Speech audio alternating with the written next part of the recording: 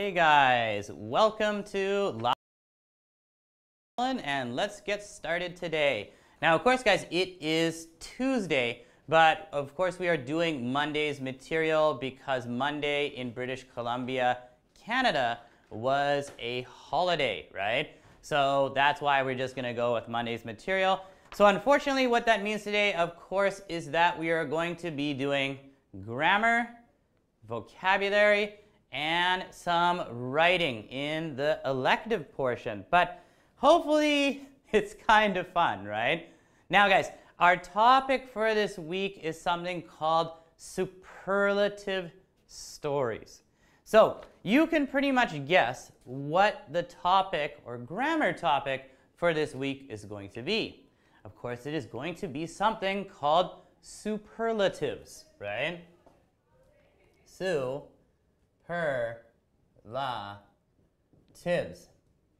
However, we're also going to rewind a little bit because we're not just going to talk about superlatives. We're also going to talk about another term related to superlatives, which you usually study first before superlatives, and that is comparatives, right?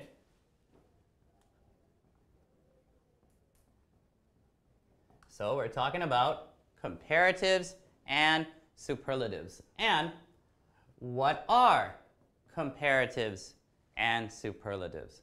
Well, comparatives and superlatives are adjectives. And of course, comparatives are used to describe something in comparison to another thing, right? And when we use superlatives, they are also used to describe something, but it's like the most of something, right? Now, when it comes to comparatives and superlatives, it is all about modifying adjectives, right? And there are quite a few rules. That's why we need to get started with this one here, guys. And that is comparative and superlative adjectives. So please take a look at this with me. Let's go over it together. All right, guys, so on the left-hand side, we have the adjective form, which is the grammar rule. In the middle, we have the comparative. Superlative is on the right, right? Now, the adjective form on the left-hand side here says only one syllable ending in E. So, for example, wide, fine, cute. Now, this is the easy form, right? And yeah, okay, that kind of makes sense. So, adjective form. We're talking about the first one. So we got one syllable. One syllable. Whoops, sorry guys, my mistake. I'm pretty tired this morning. Ending in E. Wide, fine, cute. Now, our comparative rule here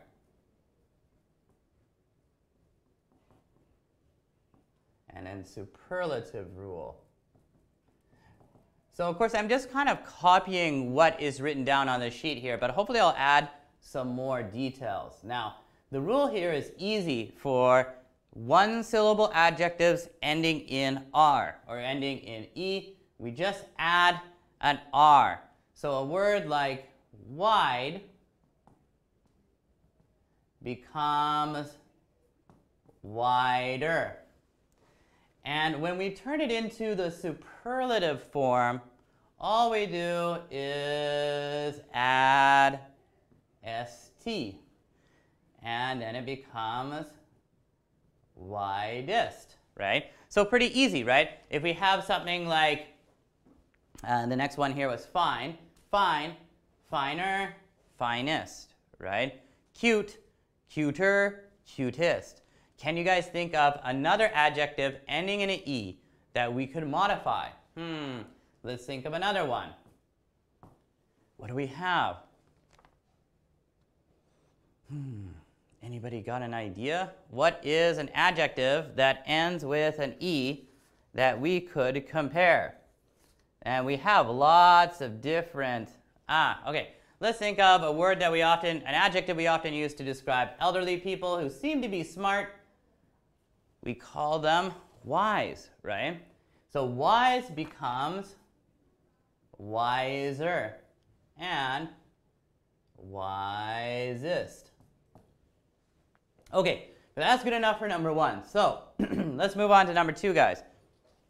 Next rule here is only one syllable with one vowel and one consonant at the end, right? So again, one syllable with one vowel. Now, because you guys know vowels are the opposite of consonants. Vowels are, of course, A, E, I, O, U, and sometimes Y. One vowel and one consonant at the end. Okay, so we've got examples like, I don't know, hot, big, fat. Let's just look at hot, right? So we've got hot, and our rule here is when we convert it into the comparative form, we double the consonant. Double the consonant and add ER. So of course hot becomes hotter, right? And for the superlative, again, double the consonant and add EST, right? So the rule is not too hard. Hotter becomes hottest. So can we think of another one? Of course, we could think of the opposite of hot, right? Well, no, we can't think of the opposite of hot. But only one consonant and the and only one syllable. Yeah. So we could have big, and then bigger, and biggest. I'm trying to think of another fun one, but I think I'll just add it there because these are kind of the simple ones, guys. Okay, so all done with that one. Let's move on to the next one, which is not really actually getting all that much harder. But number 3 is only one syllable again with more than one vowel, or more than one consonant at the end. Okay, so our examples here are, let's say light. Let's look at light. So only one syllable with more than one vowel or more than one consonant at the end. So L-I-G-H-T, light. Now, all we do here is we add ER. And for the superlative form, add EST.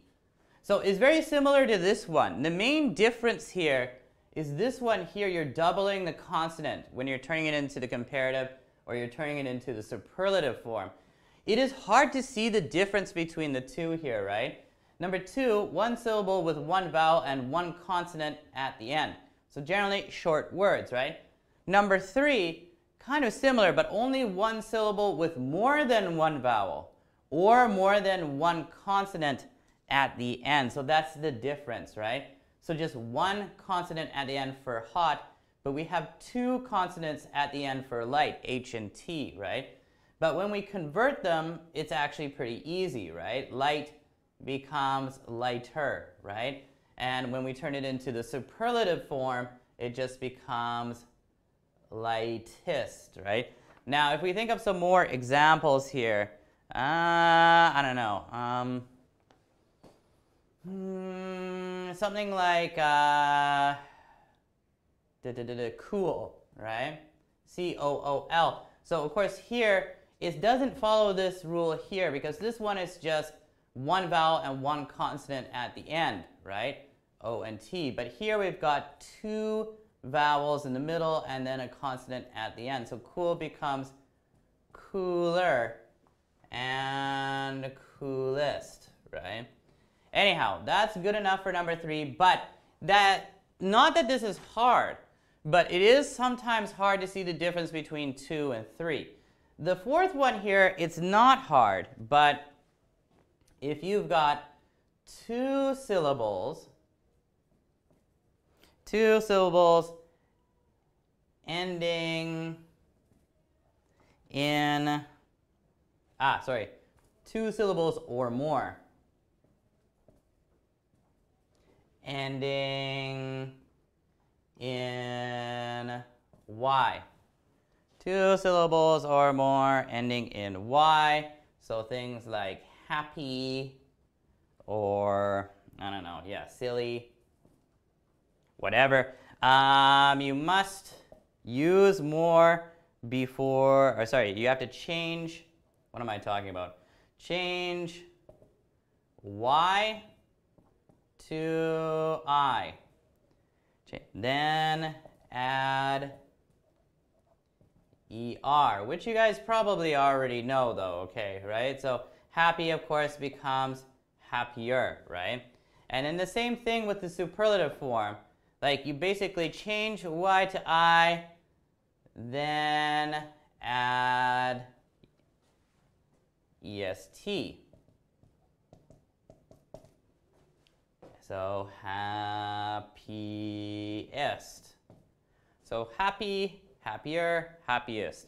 Silly, sillier, and silliest. And then lonely, lonelier, loneliest. Okay, guys.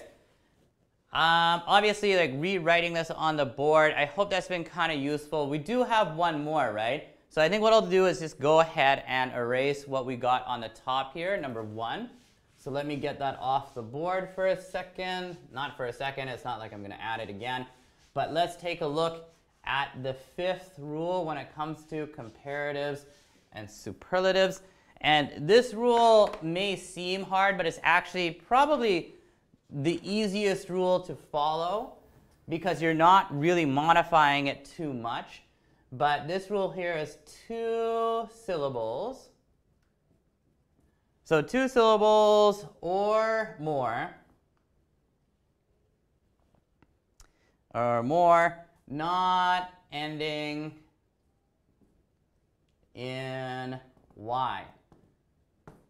Okay, so I don't know, something that would be, yeah, interesting, or I don't know, intelligent, right? Now our rule here is actually just pretty simple. Use more before the adjective, right? So nothing complicated, right? So interesting becomes more interesting. Is this class interesting for you? Is it more interesting than watching Netflix? Probably not. Probably not, but anyhow, more interesting or more intelligent, right? And of course, for the superlative form, instead of using more, you're going to use most. Use most before the adjective. So the most interesting and the most intelligent. Okay, all right. So guys, we got through our list. However, of course in English, there are a lot of exceptions because there's always a lot of like irregular things in English, right? And that's why we got you on the back side. Take a look here. Let's look at irregular forms, right? Because the irregular forms, it can be kind of tough, right? So irregular comparative and superlative forms. It says some comparative and superlative forms are irregular, of course, right? Things like good. Good becomes better. The superlative is the best. You are the best singer in the show. Bad, or well, also well, better, the best, right? Bad or badly, worse, the worst. Little, less, the least. Many, more, the most. Far, farther, the farthest. Or far, abstract distance, further, the furthest, right? Okay, so that sheet there, guys, incredibly useful. If you're not like really, how can I put it, familiar with the comparative and superlative form of adjectives, please take the time to review this, practice it a little bit, and try it out, right? But what I think we should do is take a look at some of the exercises here. There's a little bit too much when it comes to the exercises, but let's take a look at the first one. I think the first one you guys have here should say comparison of adjectives, adverbs of manner. Okay, so it says complete the sentences with the correct comparative form of the adjective in brackets. So this is a little bit too easy because they gave you the correct adjective, right? So number one here we have an elephant is stronger than a kangaroo. An elephant is stronger than a kangaroo. How about number two? Our teacher is blank, that film star. Yeah, now remember here, we are just using comparatives, not superlatives in this case, right? Now guys, let me erase the board because it's just too much stuff here. And of course, if this is tough, you can always refer to the sheet, right?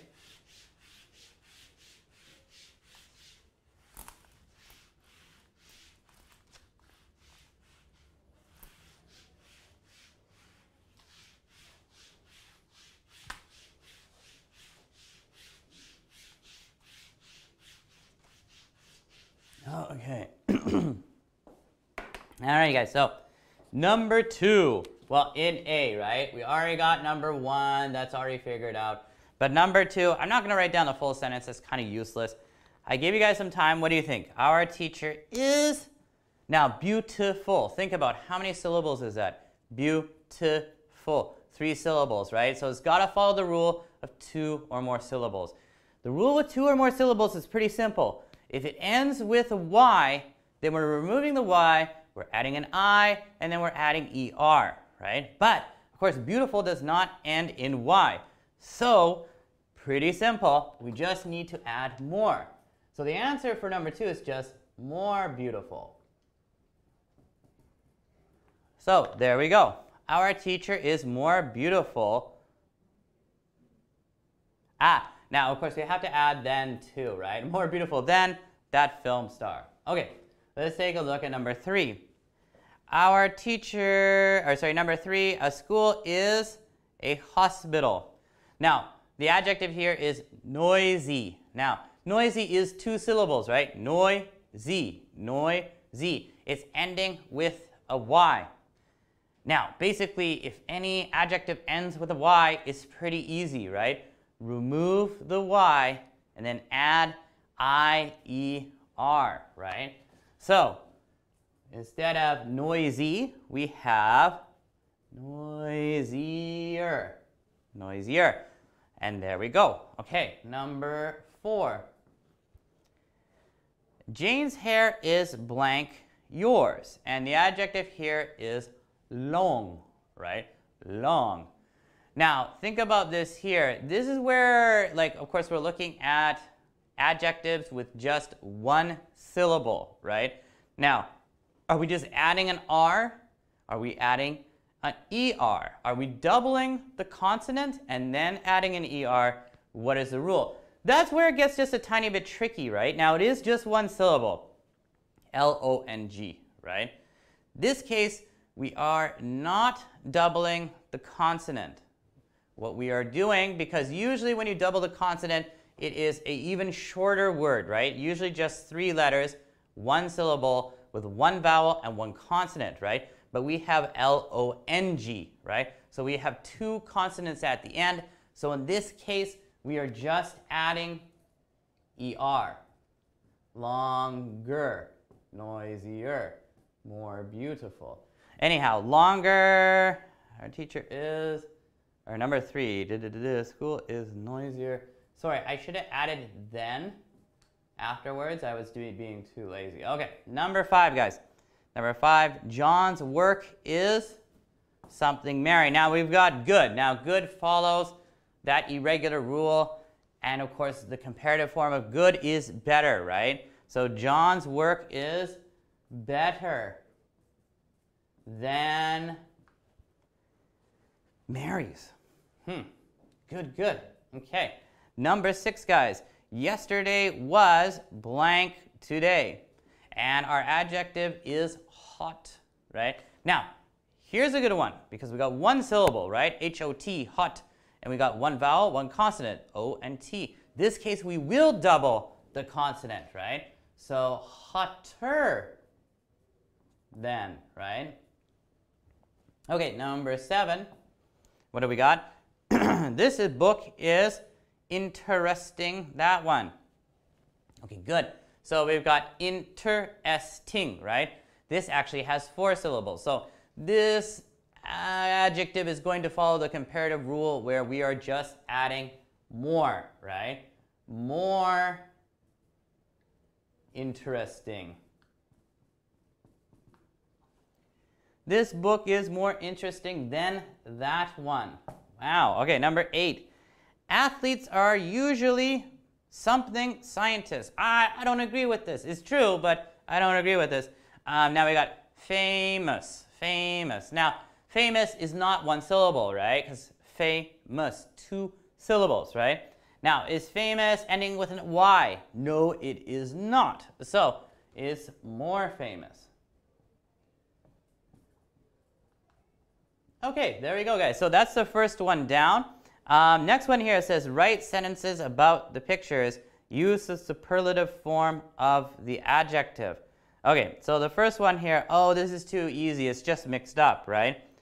The girl is the tallest of the 3. Now, the pyramid, ancient of the 3. So how do we do this one in B when we're taking a look at the pyramids? And our adjective is ancient. Ancient. So obviously, we're going to be using the form where we are adding most, right? So the pyramid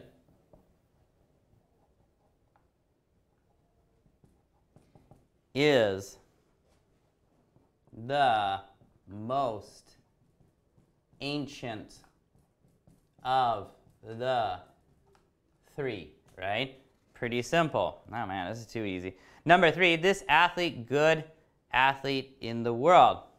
So number 3 would be this athlete is the best athlete in the world. Wow, very confident, that guy, right? February is the shortest. Okay, February is the shortest month in the year. And number 5 here, guys. The red apple, sweet apple in the bowl. The red apple is the sweetest apple in the bowl. Okay, guys, now I just kind of give you guys the answer there. I know I'm making this a bit too easy, but we don't have a ton of time, and I do kind of want to get this done before we take a break. Let's do C together. C is pretty simple. I think what we'll do here is kind of separate this part here. And then after C, I think I will run through these a little bit faster. But we'll see. We might not do the other exercise because I think we just spend too much time on exercises. But number 1, we got, I think Albert Einstein was the brilliant scientist in the world, the more brilliant scientist in the world, or the most brilliant scientist in the world? Of course, the correct answer is the most brilliant, right? So you're supposed to circle whichever one you think is correct. So let's take a look at this together. Number 2, I am a good swimmer than my brother. I am a better swimmer than my brother. I am the best swimmer than my brother. Now, so the tricky thing here is like you have to think like, okay, well, is this supposed to be just the regular form, just a regular adjective? Or is it supposed to be the comparative adjective form where I'm comparing something to another thing? Or is it supposed to be the superlative form where I'm saying this thing is the best when it comes to this, right? So this one here, this person is comparing themselves and their swimming abilities to their brother. So in this case, like we do need to modify this adjective. However, is it the comparative form or is it the superlative form? It is not the superlative form because he's just comparing himself to his brother. So we're looking for the comparative form. So in this case, I am a better swimmer than my brother is the right choice. Better. There we go. Butter makes it better. That's what they say when it comes to cooking. Number 3, Mom is the person in the family. Mom is the busy person in the family. Mom is the busier person in the family. Mom is the busiest person in the family. Now, so when it comes to talking about the family, Mom is busier than everybody else, right? So in this case, we can use the superlative form, right? Because compared to everybody else, she's like number 1 when it comes to being busy, right? So Mom is the busiest, right? And of course, busy ending with a Y, so we just remove the Y, we add IEST, right? So this, I don't know, just a good example there. Okay, let's take a look at number 4. We've got, what is the most expensive car in the world? More expensive car in the world. Expensive car in the world. Okay, so we're talking about the entire world. So actually, this would be the superlative form, right? So actually, the first answer is correct. What is the most expensive car in the world? And actually, I don't know. Maybe some kind of Italian sports car. Maserati? I don't know. Okay. London is something than Athens. Okay, so we're comparing London to Athens in Greece, right? We're just comparing 2 things, not the entire world, you know, blah, blah, blah. So in this case, looks like we're going to be using the comparative form. So London is rainy than Athens.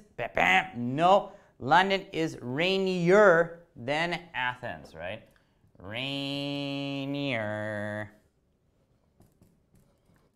And there we go. All right, and number 6, the book was then the film. So we're comparing a book to a film. So it sounds like a comparative form again. The book was frightening than the film. The book was most frightening than the film. No, the book was more frightening. And of course, frightening means scary, right? If you are frightened, you are scared because maybe, I don't know, maybe you're scared of something, right? Anyhow, guys, so we took a look at A, B, and C. We do also have here D and E. Let's just go over these ones quickly. This is kind of useful. We have right adverbs for the adjective. So like the adjective here is dangerous. The adverb form is dangerously. Nice becomes what? Nicely, right? So if you have a good Korean friend and their name is Lee, like last name Lee, and they're nice, you can say, hey, nicely, right?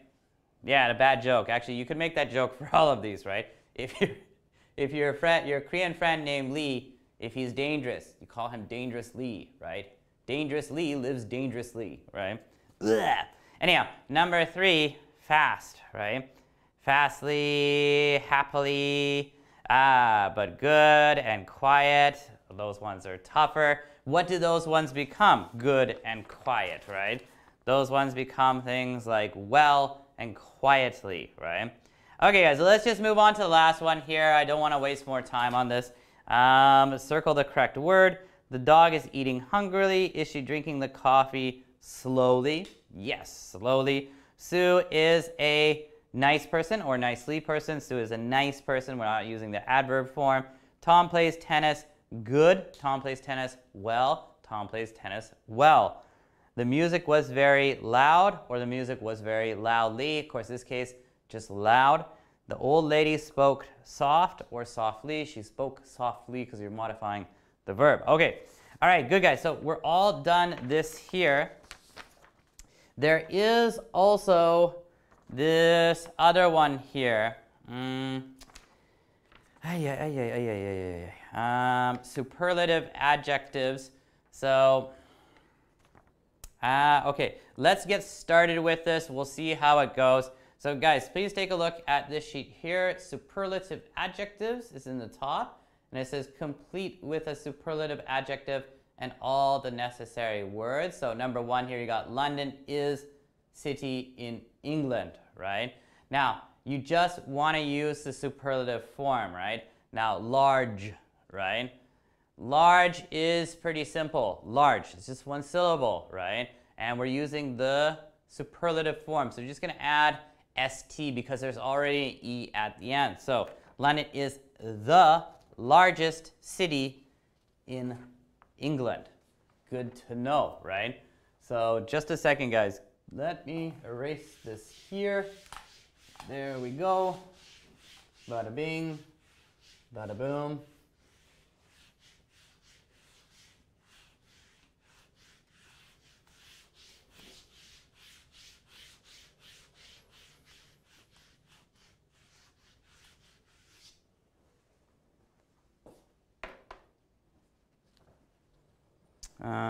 So we're taking a look at number one there, and that was also number one.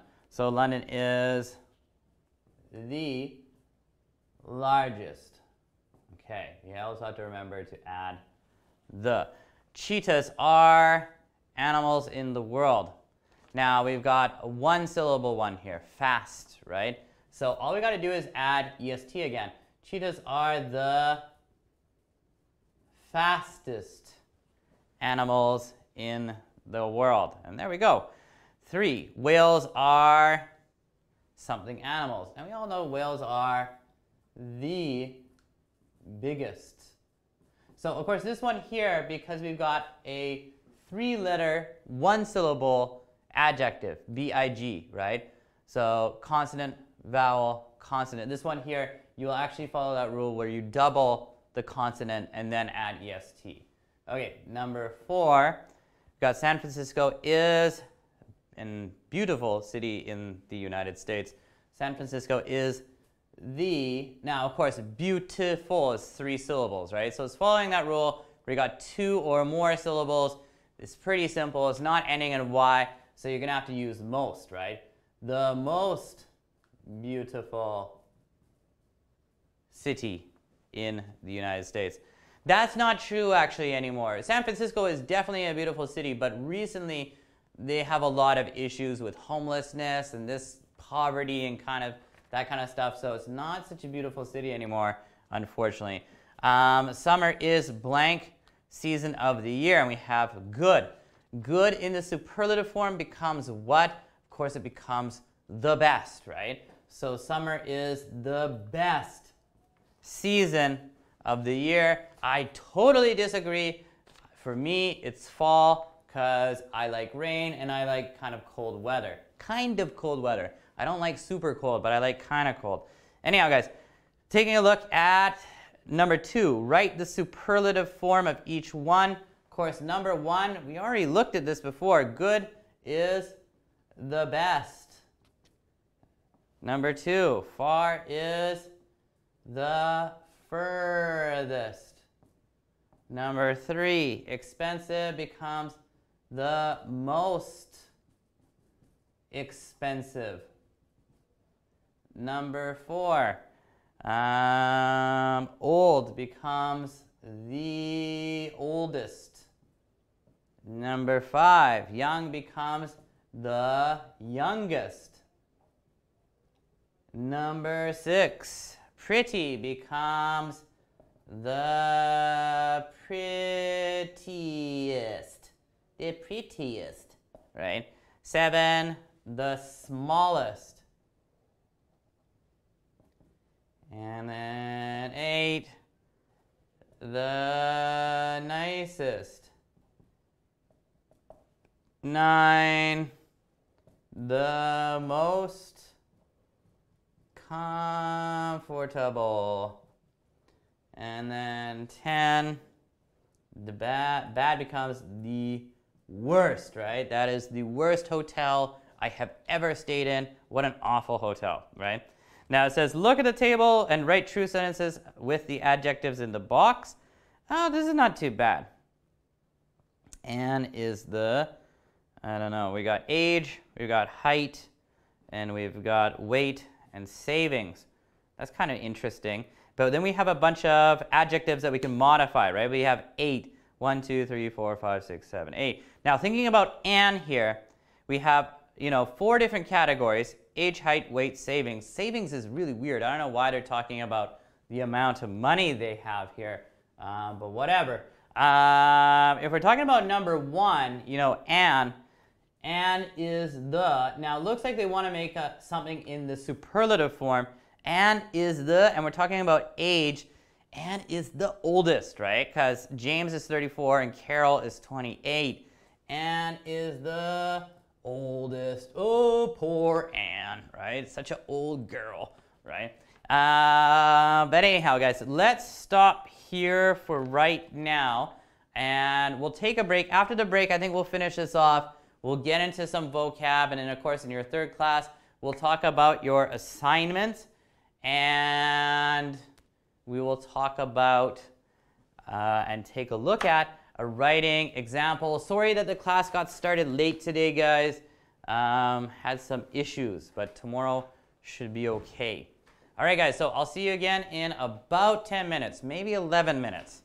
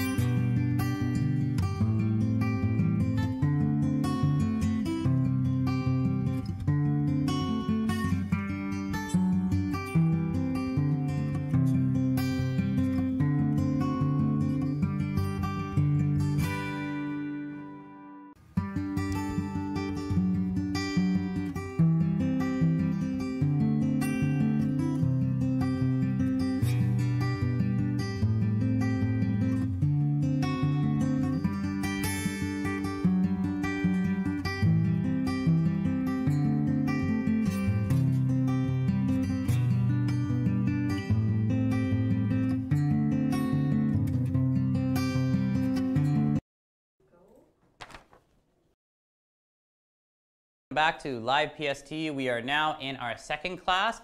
I think for some of you guys out there, maybe you missed the email. You didn't realize that actually we've changed the time, the starting time, from 10 to 9. So from now on, the class is going to go from 9 till 12 o'clock, not 10 till 1 o'clock, right? Anyhow, guys, we're in our second class. We're going to continue here with the exercises for a little bit.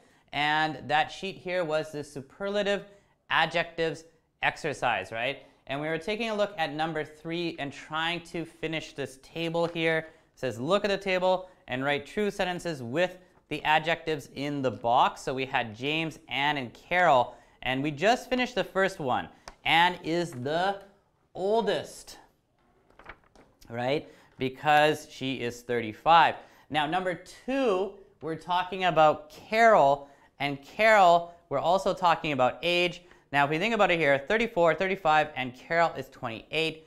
So Carol is the youngest, right? Carol is the youngest. Okay, so let's take a look at number 3. Number 3, we've got height and we've got James. Now, thinking about height, James is 180, Anne is 1.75, and Carol is 1.72. So James is the tallest. James is the tallest.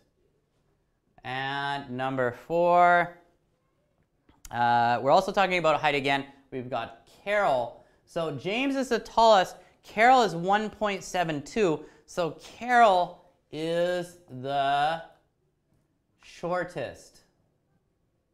Okay, let's take a look at number 5. We've got weight, right? And Anne is the, now thinking about weight here, James is 82, Anne is 85, Carol is 65, so Anne is the heaviest, right? So sorry, Anne. Anne is the heaviest. Taking a look at number 6. Weight again. Carol is the opposite of Anne. So Carol is the lightest. Number 7 here, when we're talking about savings, the amount of money they have saved. Okay, so James has 5,350 euro. Anne has 5,500 euro. Carol has 6,000 euros. So Carol is the richest because she has the most money. Carol is the richest. And number 8, when it comes to savings, James has the least savings, right? So James is the poorest. And poor James. All right. Now, number 4 here, guys. Number 4 looks kind of fun. It says, write the opposites. So, happiest, most comfortable, easiest, best, nearest, and most expensive, right? So, let's just write the opposite. What is the opposite of happiest?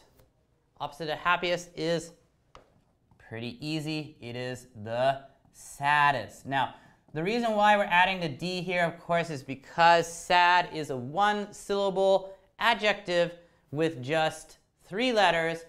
And so it's consonant, vowel, consonant. So we're going to double that consonant and add our EST, the saddest. Number 2, we've got most comfortable. This is really easy. If you want to do the opposite of comfortable, it just becomes uncomfortable, right? So the most uncomfortable, right? Number 3 then, we have easiest. What is the opposite of easy? It's hard. What do we do with hard? We just add EST, right? The hardest. Number 4, we've got, oh, wow, this looks really weird because we've got 1, 2, 3, then it says 5, 6, 6. So I don't know why the numbers are messed up here, but of course it's supposed to be number 4, best. What is the opposite of best? It's worst, right? The best, the worst. Okay, number 5, we've got nearest. What is the opposite of nearest? Of course, it is the farthest or the furthest. Furthest is weird. I prefer farthest. Either one is both kind of funny sounding. Number 6, the most expensive, the least expensive, right? Or the cheapest, right? The cheapest thing in Canada is your electricity bill. It's the only cheap thing if you live in British Columbia. Okay, guys, so we got all of that done. In the second class, of course, we're supposed to be talking about vocab, right? So the vocab today, though, is not terribly exciting stuff. The vocab today is kind of boring. What it is a list of adjectives with their comparative form and superlative form. Obviously, we cannot cover all of this stuff here, or it would take about 2 classes, be terribly boring, and you guys would be pretty angry at me. But let's just take a quick look and look at a few examples. Most of these adjectives here are ones that you guys are already familiar with, and they're pretty simple. So take a look, guys. We have the positive form, comparative form, superlative form. So we have things like able, angry, ancient, anxious, attractive, bad, beautiful, big, black, bold, brave, bright, brilliant, broad, busy, calm, careful, careless, cheap, cheerful, clean, clear, clever, close, cold, comfortable, complicated, cool, curly, dangerous, dark, dear, etc., etc., etc., right? And then we have their comparative form and their superlative form. But I think basically what this is for you guys is this sheet here is a very good reference for you guys, right? That you can maybe use later if you're thinking like, oh, yeah, I know that adjective, but I forgot how to make the superlative form, boom. Or I forgot the comparative form, boom. You can always refer to this, right? Because able becomes abler, ablest, right? Angry, angrier, angriest. Ancient, most ancient. Anxious, more anxious, most anxious. Attractive, more attractive, most attractive, right? So most of these adjectives here, guys, you guys are okay with, right? But use this as a reference point. So instead of this, guys, what we should look at is a list of as similes. Now, what are similes, right?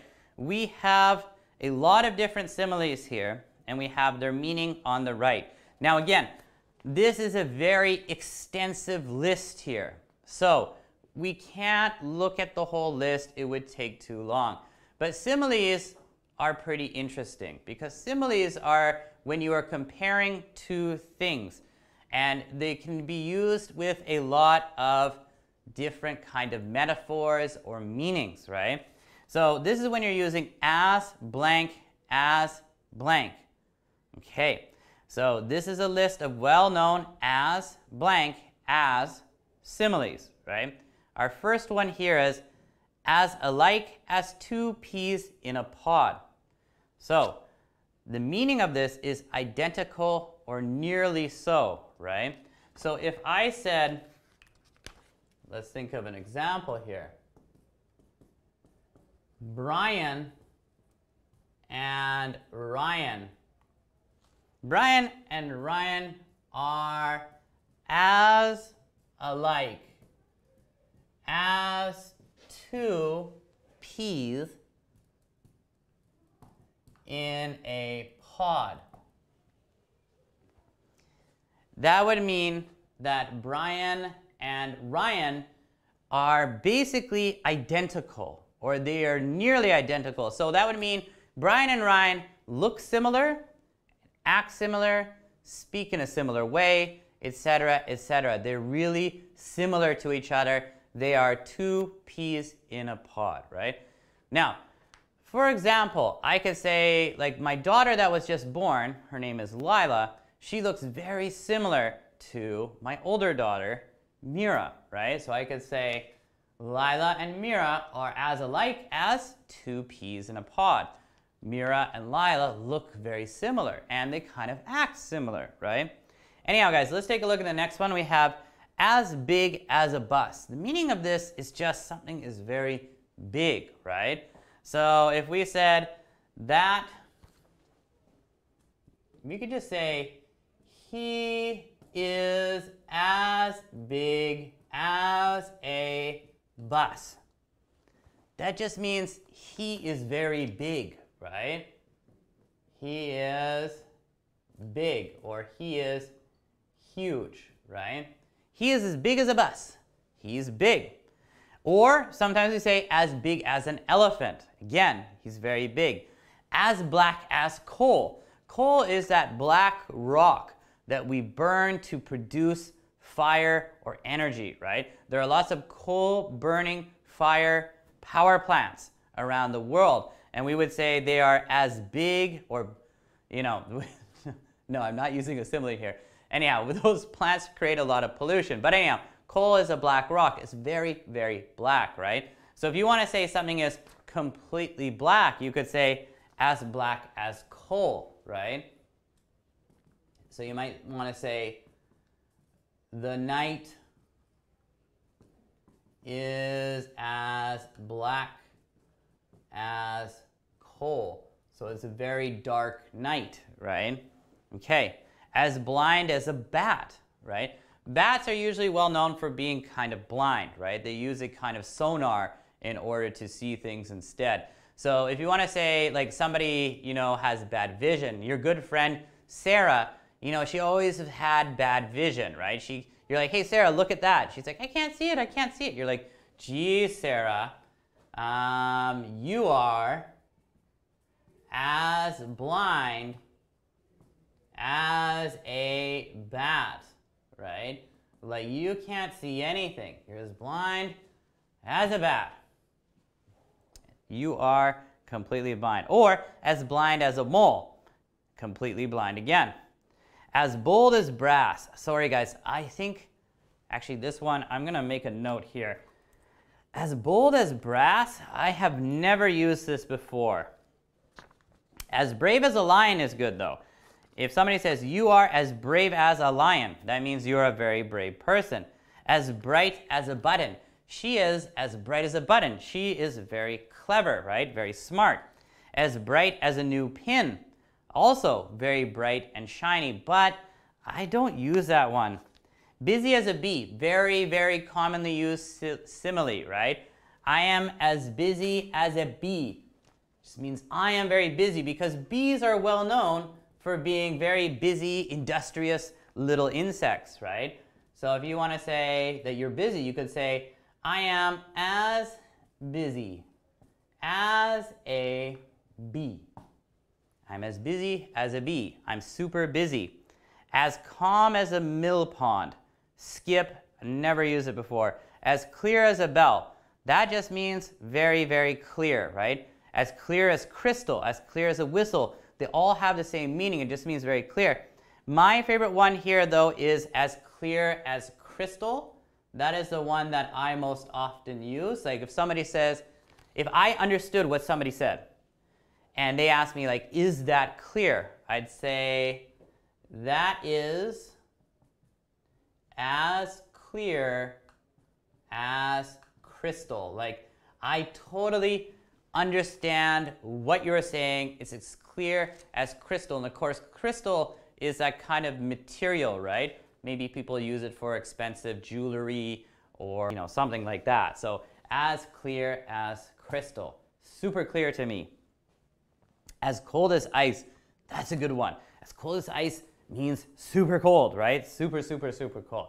So sometimes if I want to say somebody's behavior is really cold, right? I'd be like, man, you are as cold as ice, right? Like, you are pretty scary, and like, you don't have emotions. You are as cold as ice. I'm trying to think who would be a good, yeah, like the Terminator. If you guys have ever watched the movie Terminator, excellent movie. Anyhow, the Terminator is as cold as ice, right? The Terminator has no feelings. He's just super cold, right? Now, when we're talking about this cold here, it can mean like physically cold or like behavior-wise, right? Emotionally cold, right? So you could say like, hey, this beer is as cold as ice. Like it's a really, really cold beer, right? But this could also be used to talk about somebody's emotional state, right? Like they don't have emotions. They're just very cold. And you could also use this. As cool as a cucumber. Cool as a cucumber. Actually do use this simile here. If you say somebody is as cool as a cucumber, it just means they're very cool. Now, cool again, this can have two different meanings. It can mean cool as in like the weather is cool, right? Opposite of warm. But this can also mean like cool guy, cool dude, right? So in that way, you could also say, you know, he's as cool as a cucumber, like he is a cool guy, right? What a cool dude. He's as cool as a cucumber, right? So I don't know, who is a cool guy? Tom Cruise. Tom Cruise is a really cool guy. Not really actually, but anyhow, I'm going to use Tom Cruise. Tom Cruise is as cool as a cucumber.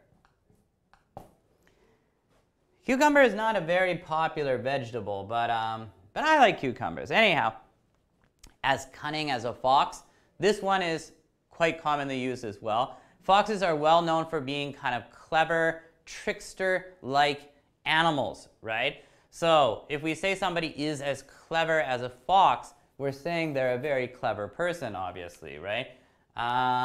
Who is a very clever person? Okay, do you guys know Vladimir Putin, the president of Russia? I think that he is a very clever guy. So I might say Putin is as clever as a fox. He's a clever guy. Now, don't confuse Putin with poutine, right? Putin is the president of Russia. Poutine is a delicious Canadian dish. Anyhow, moving on further, maybe one more example before we move on over to the backside and I erase the board.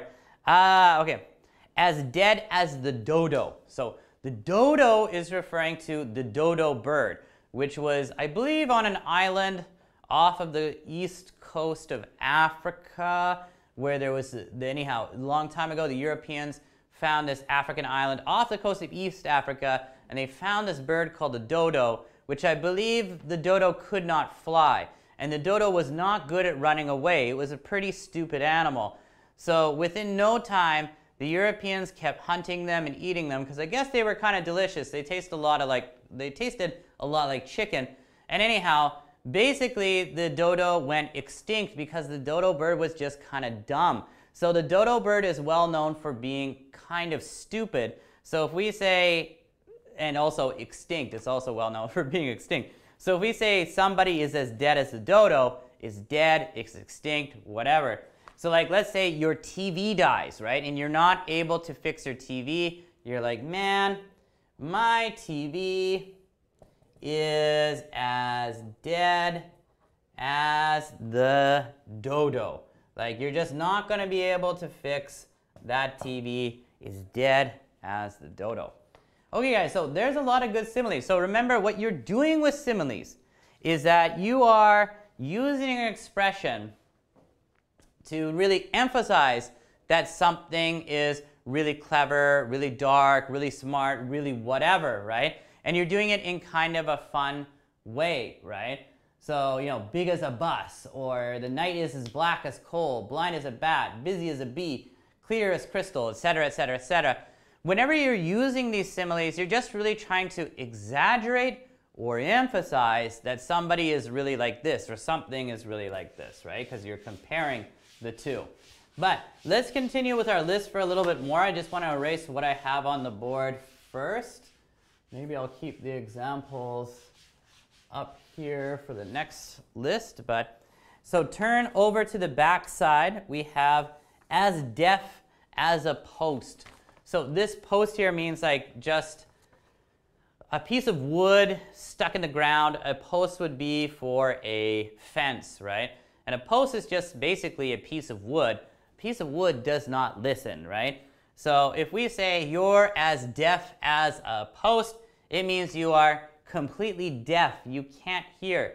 Now, most of the time when you're using this, you're not actually talking about a deaf person, right? You're just talking about someone who's not good at listening, right? So this is something my wife would probably like to say to me. My wife would often say, you are as deaf as a post, right?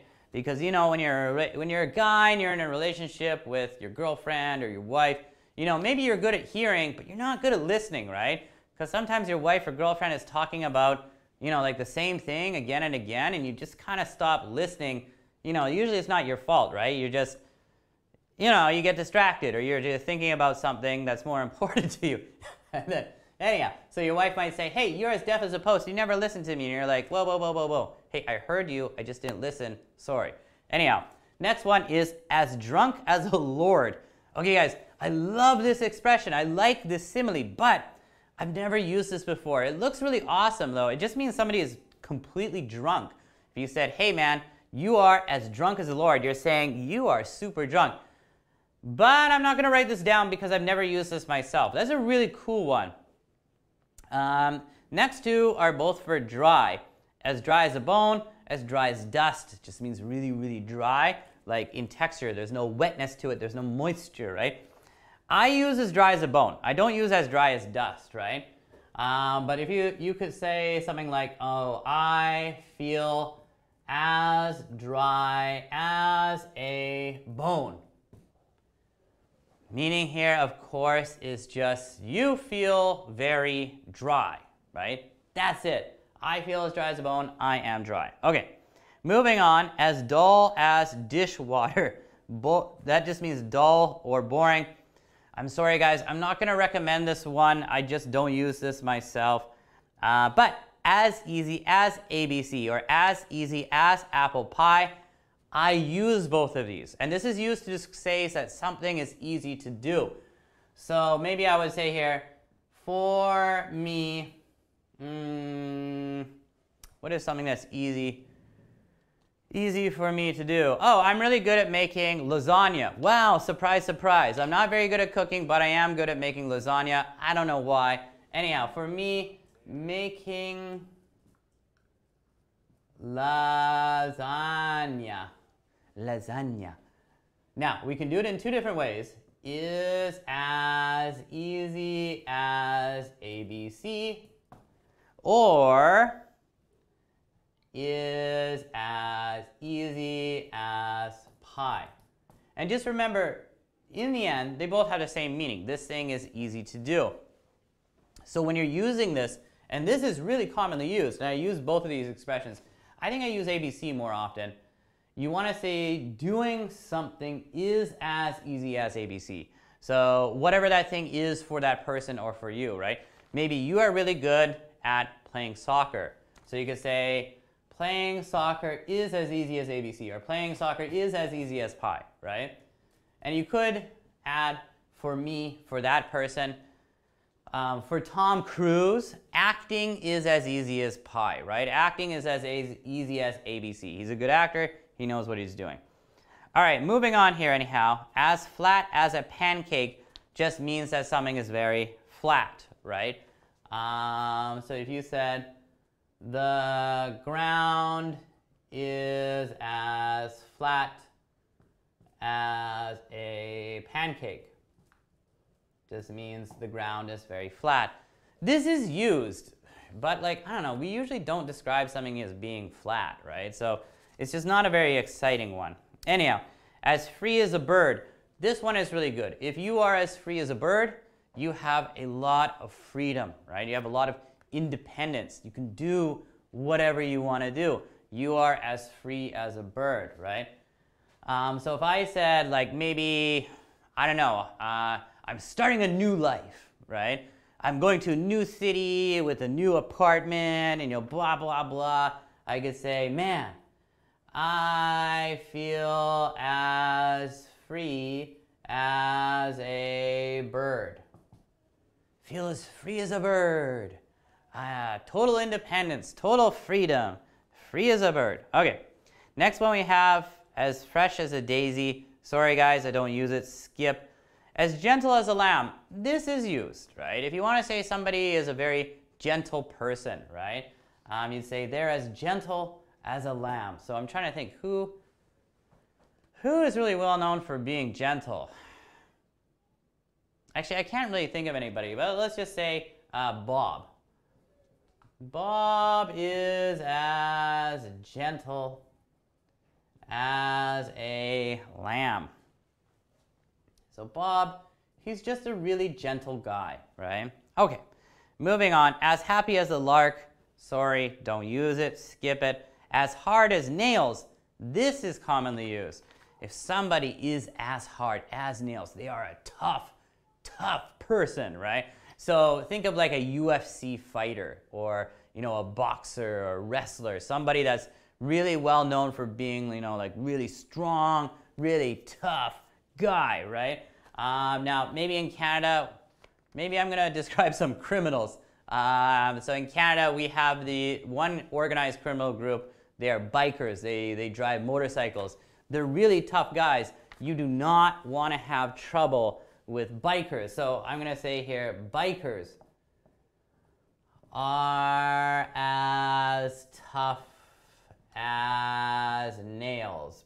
Kind of gross people in general. Well, not all of them, I'm sure, but yeah, maybe it's rude to say that. But yeah, they're really, really tough guys. Next one is as hot as hell. Very, very commonly used to say that it's really hot outside. If you said today it is as hot as hell, you're saying it's just really hot weather today. Now, you can use this also to describe a person, right? Like, whoa, Sandy's really hot. Wow, look at her, bleh, right? Or a guy, like, like if you're some hot guy, I don't know. That doesn't, sorry, I don't play for that team. That doesn't really work for me, but whatever. Yeah, but if you just say today is as hot as hell. You're just saying it's really, really hot today because, of course, hell is the opposite of heaven, right? Hell is where the devil is, bah, right? And it's just really, really hot down there. So today is as hot as hell. Or like maybe you just cooked a dish and it's too hot. You can't eat it right now because like if you touch it with your tongue, it's going to burn your tongue. You say, man, that dish is as hot as hell. Don't eat it. Let's wait 5 minutes, right? Okay, so hot as hell, as hungry as a bear, as hungry as a wolf, as hungry as a horse is another one that's not included here. I use wolf more than I use other ones. If you say, I am as hungry as a wolf, you're just saying, I feel really, really hungry, right? I'm like a wolf right now because I want to eat something, right? So yeah, I am as hungry as a wolf because I skipped breakfast, right? So I didn't have breakfast this morning. So right now, this is actually true. I am as hungry as a wolf. I woke up kind of late because I had to do all this cleaning in my apartment last night. I won't explain, but it took too long. All right, so hungry as a wolf, as innocent as a lamb. I like this expression. He is as innocent as a lamb. He's very innocent. He's not worldly. But I can't recommend this because I've never used it myself, so let's skip. As large as life, conspicuously present. Sorry, guys. Never used this before. Skip. As light as a feather. Yes, I have used this quite a few times. If you say something is as light as a feather, it is just very light. So I don't know if you guys have ever tried those like MacBook Airs, right? They have the MacBook Pros, like the really, really super duper awesome Mac laptops, right? But then they have the MacBook Airs, which are, not as powerful, but very thin, very compact, easy to carry around. The new ones are super light. Like you can pick them up with your pinky finger. They are so incredibly light. So you could say, for example, the new MacBook Airs are as light as a feather. They are super, super light. All right, guys, so another big list of examples following some of these similes. These ones are pretty good. I do want to continue further. Yeah, I think we can actually, oh my God, actually, I don't know. We'll see. Well, let's continue this for a little bit longer and see how it goes. The list is very extensive, but let me erase this here. Let's take a look at some more. Now, of course, keep in mind, I am skipping some of these. The ones I am skipping are ones that I don't personally use. That doesn't mean they're useless, but there's a pretty good chance that they're not used in North American, Canadian, and English, or Canadian and American English if I don't use them, right? Okay, but let's take a look at some more ones here. As mad as a hatter, sorry, don't use it. As mad as a hornet. This one I do use. A hornet is like a kind of bee, right? So if we say he is as mad as a hornet, he's very, very angry. Do use that one. Not too bad. I won't make an example. Next one, an obstinate as a mule. Sorry, don't use. As old as the hills. Sorry, don't use that one either. All right, so continuing onwards here, guys, take a look at the sheet that starts with as pale as death. This one I do use, as pale as death. You know, if somebody dies, after a while their skin becomes very white, very pale, P-A-L-E, right? And it just means if somebody says this, you look as pale as death. It just means like you look like you're kind of sick or like you've been scared or there's something wrong with you, right? Because you're very, very white looking. You are as pale as death. You are super pale. You're as pale as death. As plain as day. This is very, very commonly used. If something is as plain as day, it's easy to understand. It's very, very clear, right? So we had other expressions like that, like as clear as crystal, but as plain as day is also very commonly used. So you might say to somebody, hey, I understand your explanation. Your explanation was as plain as day. And there you go. Okay. As poor as a church mouse. Sorry, guys. Never use that one. As proud as a peacock. I've heard this one. I've never used it. It's not bad, but I can't really recommend it. As pure as snow. This one I do use. Snow is a very pure element, right? It's just rain that's turned into snow because it's too cold, right? So as pure as snow means like very pure, very innocent, right? So of course we could say children are as pure as snow, right? Like children are quite innocent little people, right? As quick as lightning. This one I do use. As quick as lightning just means very, very quick, right? I don't know. That car, or no, that jet plane is as quick as lightning. Like it is very, very, very fast. Okay. After that, as sharp as a razor just means something is very sharp. Now, very sharp, again, can have two meanings. It can mean like, you know, with a knife. The knife is very sharp, so it can cut through something very easily, right? But sharp as an adjective can also be used to say that somebody is very smart, right? So if you said basically, he is as sharp as a razor, because of course a razor is used to shave, which I should have done this morning, but I was too tired and I woke up late, so unfortunately I didn't shave. But if you say he's as sharp as a razor, you're just saying he is very intelligent. But if you say that knife is as sharp as a razor, that would just mean the knife is very sharp, right? Okay, as thick as a dog. this is used, you look as sick as a dog. You're just saying to the person, like, you look really sick, man. You look as sick as a dog. Like, you should go home and get some rest, because, like, you look awful, right?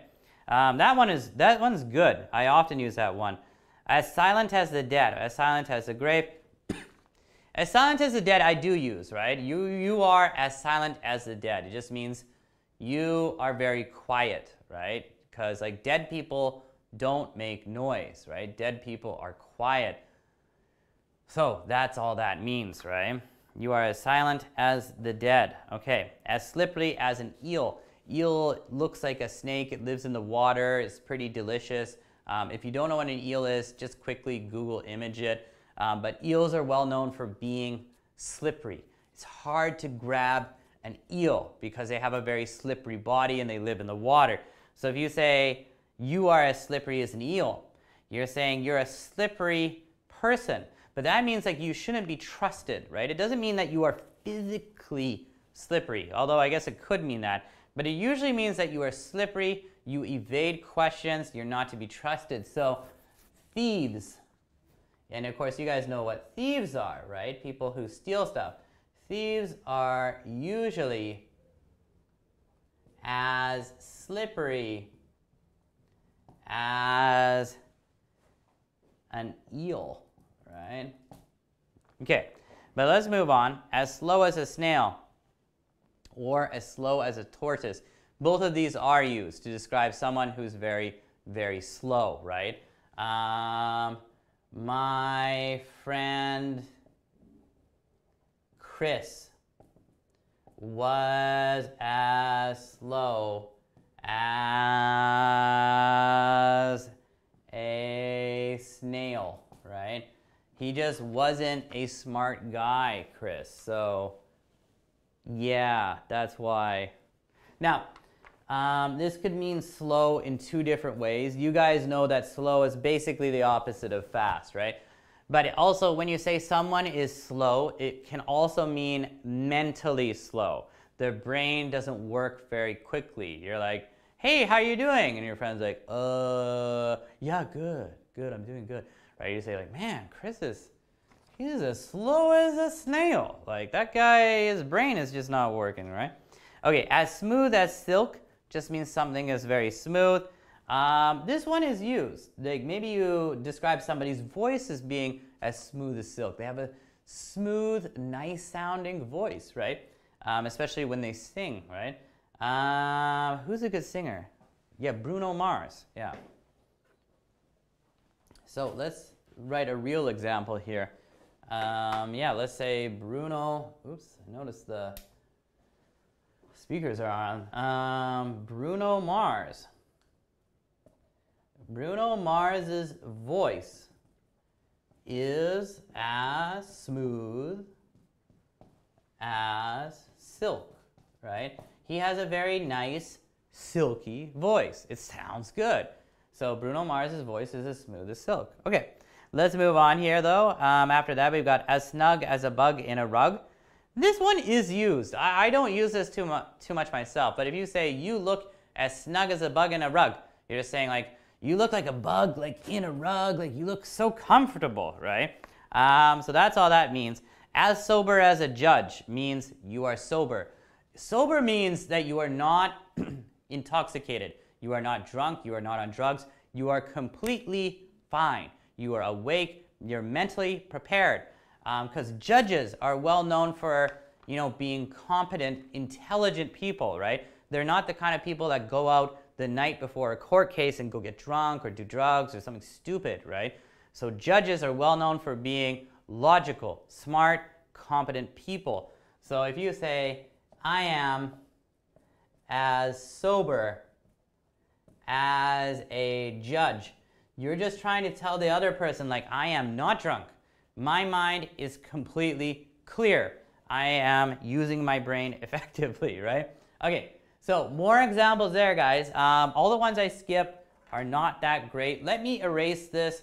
We've still got quite a few more to take a look at, but let me erase these ones here.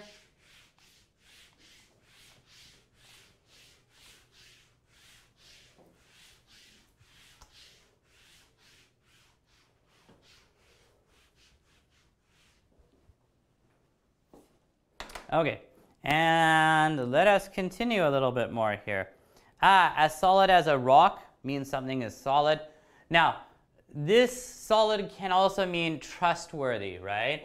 So I could say, for example, my brother is as solid as a rock. Now, what I'm saying here is my brother is reliable, durable, and trustworthy. Basically, I'm saying you can trust my brother. He is as solid as a rock, right? He's not going to let you down. He's not going to lie to you. He's going to do what he says. He's as solid as a rock. Okay, moving on further. The next one I don't use is sour as vinegar. That could be used to describe the flavor of something. I've never used it myself, but you could. As stiff as a board, this is used. Now, stiff means like rigid, like not flexible, right? Like you guys have probably, you know, when you're a kid, you go to gym class, or maybe you do yoga or whatever. And some people, they're just not flexible people, or, you know, they're like, hey, raise your arms. And somebody's like, right? That person's very, very stiff.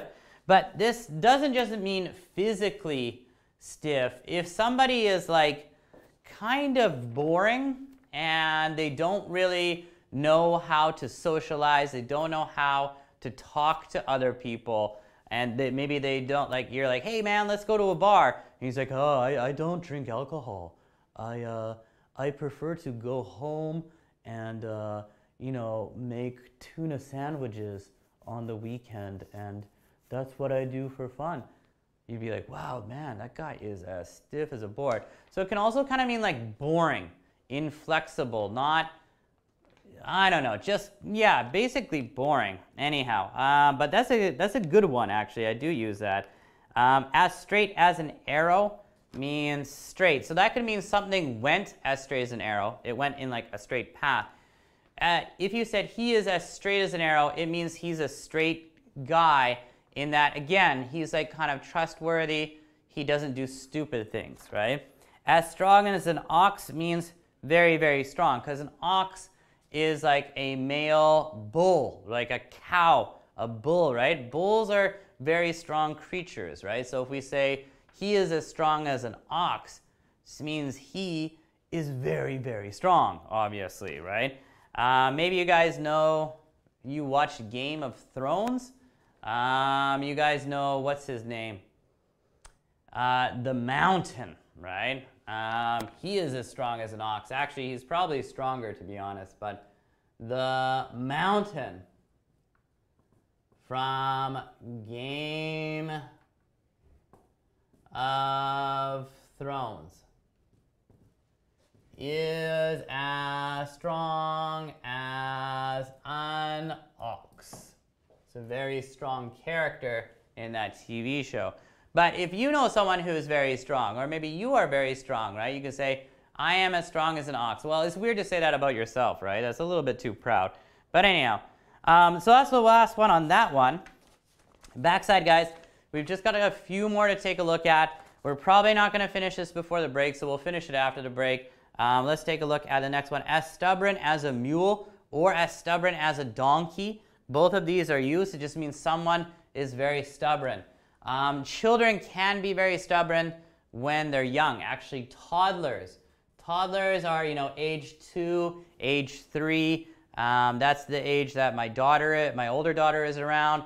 Whenever we try to feed her, you know, vegetables, she says no, no, no. She doesn't want to eat it. So she can be really, really stubborn. So toddlers are as stubborn as mules or donkeys. Anyhow, as sturdy as an oak is a kind of tree, and oak trees are well known for being very strong. So it just means they're very strong. I've heard this one, I've never used it, so the next one I really do like though, as sure as death and taxes.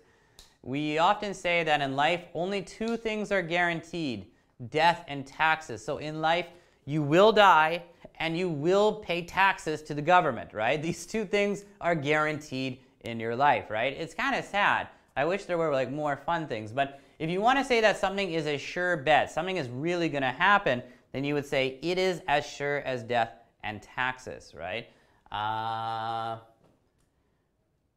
Yeah, it is as sure as death and taxes. Like, this thing will happen 100% because everybody dies and everybody pays taxes, right?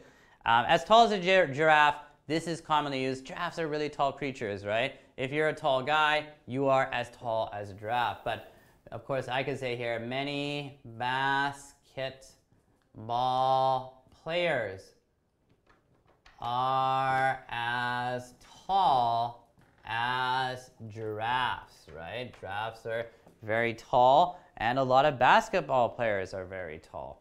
Okay, guys, but let's stop it there. Let's take a break. After the break, we'll continue with this for a little bit. Then, of course, we need to actually talk about your assignment for this week. I'll provide a little bit of an example. We'll see how it goes. All right, guys, so let's take a break. I'll see you again in 10 minutes.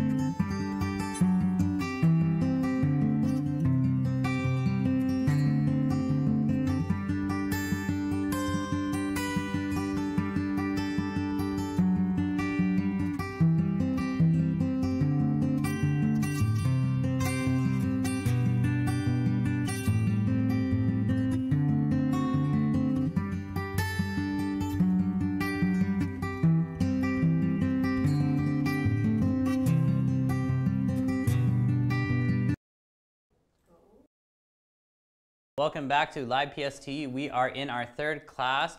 Before the break, we were just continuing with these similes here. So I just want to continue through till the end of this list, right? And we just looked at many basketball players are as tall as giraffes. So that just means that many basketball players are very tall, right? So let's look down further. As thin as a rake. If you are as thin as a rake, you are very, very thin. I would say here a good example would be many supermodels are as thin as a rake. Now, of course, supermodels are, supposed to be very beautiful women, but many of them are very, very thin, sometimes too thin, right? So we can say many supermodels are as thin as a rake. They're super thin. As timid as a rabbit. This is used to describe someone who's very timid. Timid people don't ask questions. Timid people appear to lack confidence or not be courageous, right? They're like too hesitant. Like a timid student, it's like, be quiet. So, I would say here a good example is some quiet students are as timid as a rabbit. They're just very, very quiet and very timid. As tough as leather, as tough as nails, as tough as old boots. All these expressions are good, but I only use as tough as nails, and that just is used to describe someone who's very tough. He is as tough as nails. He is, as tough as nails. He's a tough guy. Okay, other than that, guys, as welcome as a skunk, no, I don't use that. As white as a ghost, that's another expression that means somebody looks very, very pale. That is pretty commonly used. Somebody might say like, hey, are you sick? You look as white as a ghost. That just means you look very white. As white as a sheet, that's also used. I don't use it so much. As white as snow, that could be used to describe the color of something, not really a person, but that can be used. As wise as Solomon, no, I don't use that. But as wise as an owl, yes, right? So maybe think of a great politician in history, like Winston Churchill. Winston Churchill was, because of course he has passed away a long time ago, Winston Churchill was as wise as an owl, right? He was a very wise guy. He had a lot of wisdom, so he's as wise as an owl. All right, guys, so we went over that entire list of similes. The ones I skipped are not very good. You can still use them, but the ones I did make examples for are really, really good. So anyhow, it's a lot of good stuff. Let me erase this list here, though. Now, honestly, there is an exercise for this. I want to take a quick look at that with you guys. Then I want to take a look at our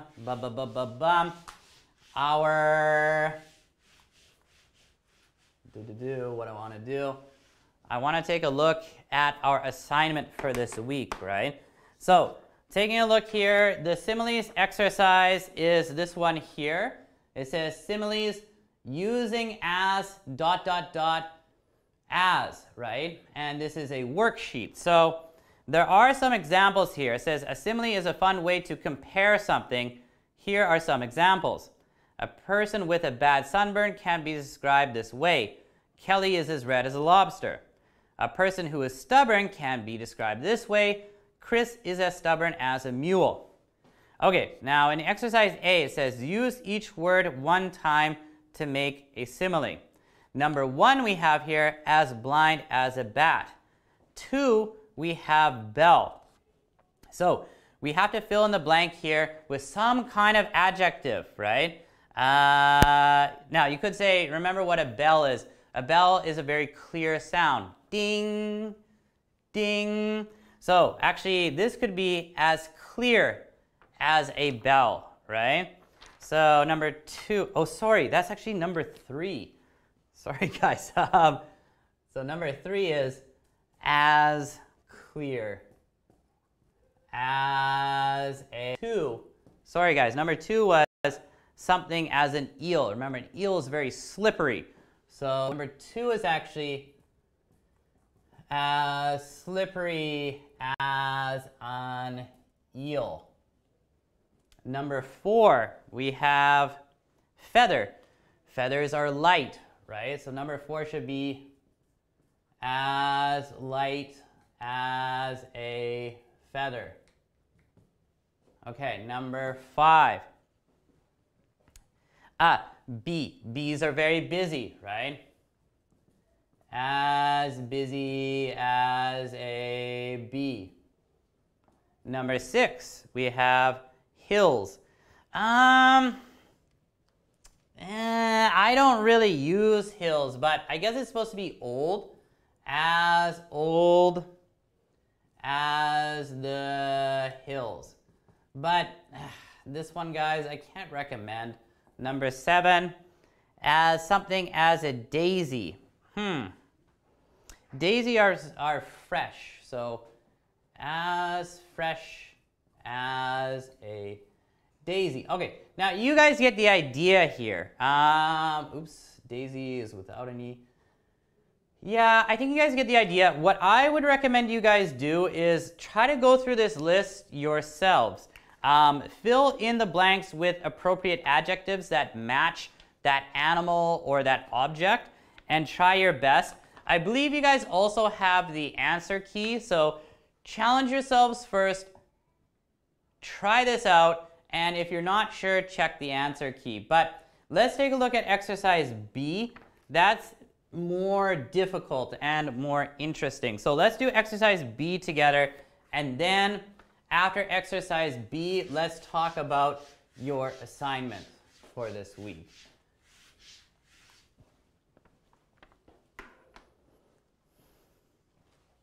Okay, so exercise B. And we have an example here. It says as hard as a rock, because it says very hard. Okay, number 1. Number 1 says very sick. Okay, so you're as sick as what, right? Or maybe you look as white as, because if you look very pale, you're probably also sick. So I might say for number 1, you could say as sick as a dog, which means very sick, or you look as pale as a ghost. Okay, let's take a look, guys. Number 2, we have very strong. What simile can we make to describe someone who is very strong? Ox, right?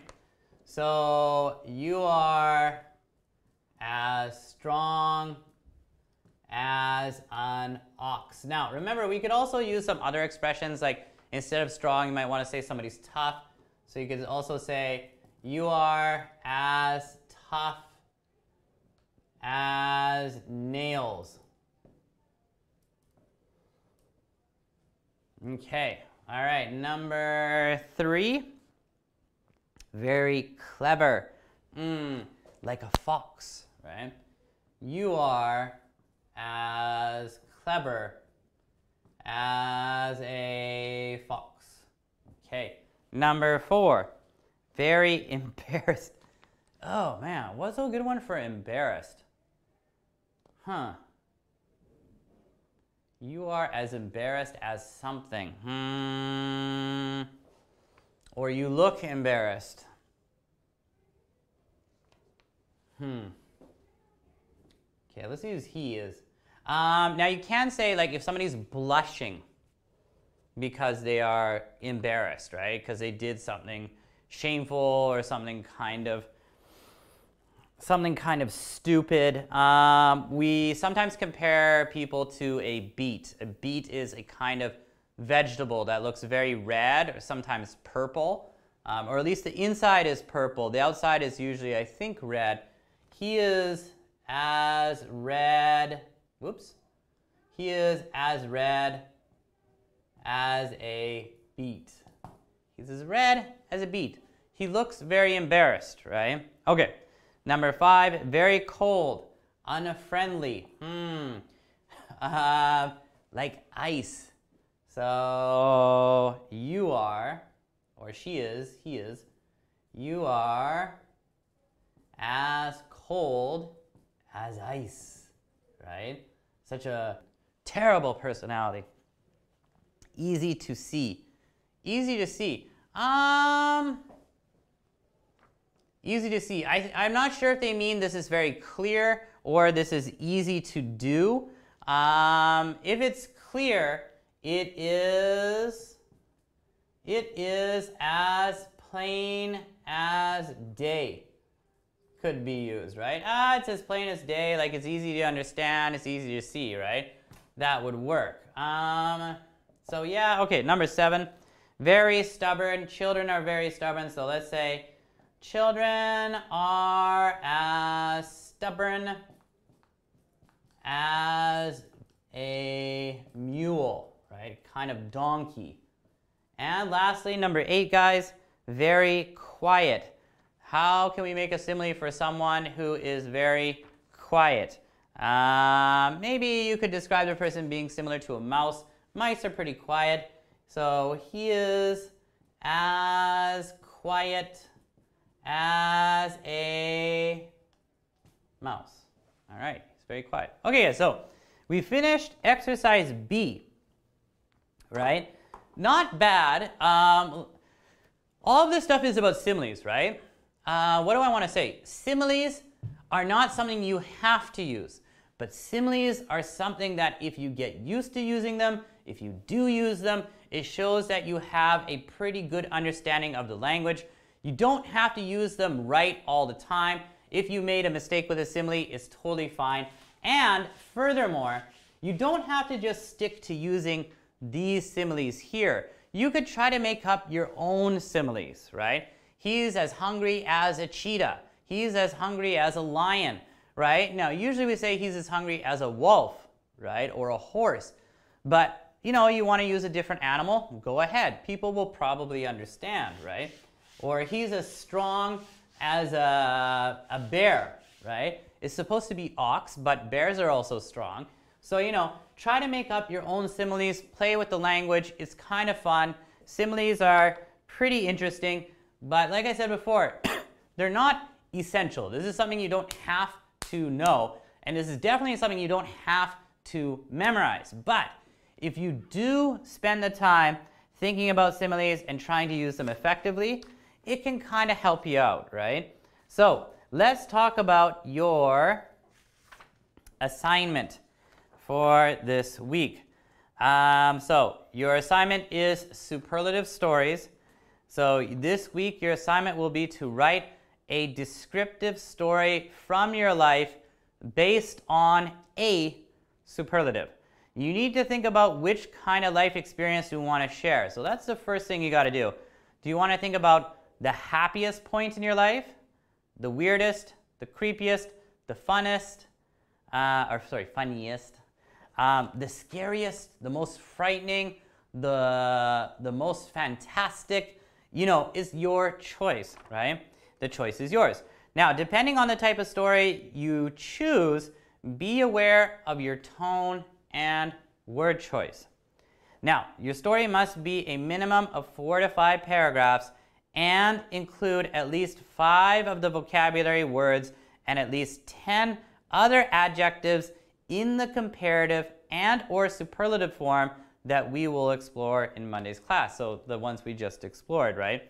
Which is technically Tuesday, but anyhow. Please remember to use transitional phrases of agreement and contrast to make your writing flow more smoothly. These include likewise, in addition, furthermore, however, although, despite that, etc. Your descriptive writing is due before class on Tuesday, so try your best and have fun. Now, of course, guys, this is a short week, so that kind of changes the when your assignment would be due. I think it'll be due, you'll have like 2 days, right? You've got later today, you got tomorrow, so you can submit it on Thursday. So take your time. But yeah, you need to think of a story, right? And this has to be framed around a superlative, right? And within your writing, you need to try to use comparatives and superlatives. At least, I think it said 10 times. Yeah. So you got to use either a comparative or superlative 10 times. Maybe refer to that list of adjectives with the comparative and superlative forms, right? And try your best with that. But yeah, you're going to want to use the comparative and superlative form. You also want to keep in mind transitional phrases of agreement. Now, there is no set order for what this writing should be like. I would like you guys to try to write 5 paragraphs, to follow the 5-paragraph style. So what is the 5-paragraph style? Of course, it is introduction, body paragraph 1, body paragraph 2, body paragraph 3, and the conclusion, right? Now, before you get into that, the first thing you need to think is what kind of story is this going to be, right? It has to be a superlative story. So it has to be the funniest moment in your life, the scariest moment in your life, the happiest moment in your life, or something like that, right? And then you have to start creating it. What I think you should do is like introduce what kind of story it is going to be. Then your body paragraphs 1, 2, 3, that's going to be more like, you know, beginning the story, talking more about the story, what happened, and then like kind of the conclusion of that story. And within the story, of course, trying to use comparatives and trying to use superlatives. So I'll try to give you guys a brief example. I might not be able to finish this because we don't have a ton of time here, right? But I also need to think, what kind of story do I want to tell you guys? Do I want to tell you guys the creepiest story in my life, or the funniest, the happiest, the weirdest? Trying to think.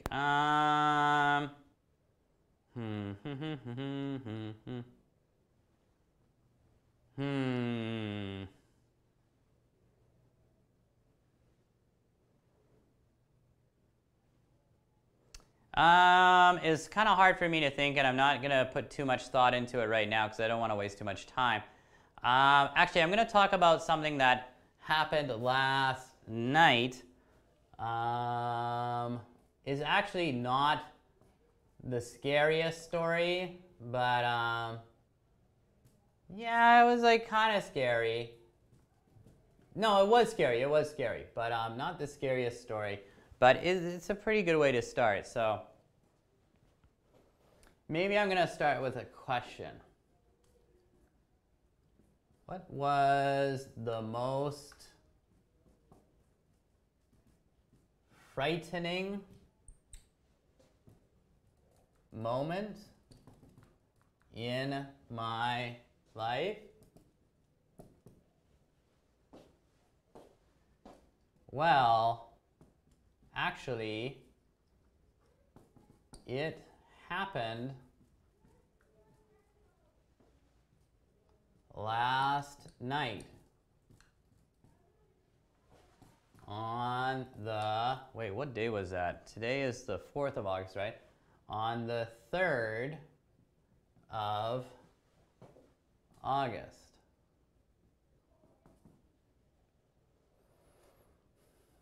Let me tell you what happened. All right, guys, so I'm keeping my introduction pretty short here. I'm starting with a question. Sometimes when you don't know how to start a paragraph, or, well, not a paragraph, a paper or an assignment, Sometimes it's an easy way to start by asking a question and then getting into answering the question, right? So what was the most frightening moment in my life? Well, actually it happened last night on the 3rd of August.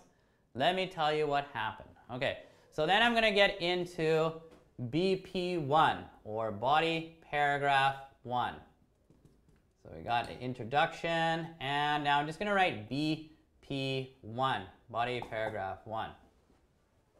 Okay.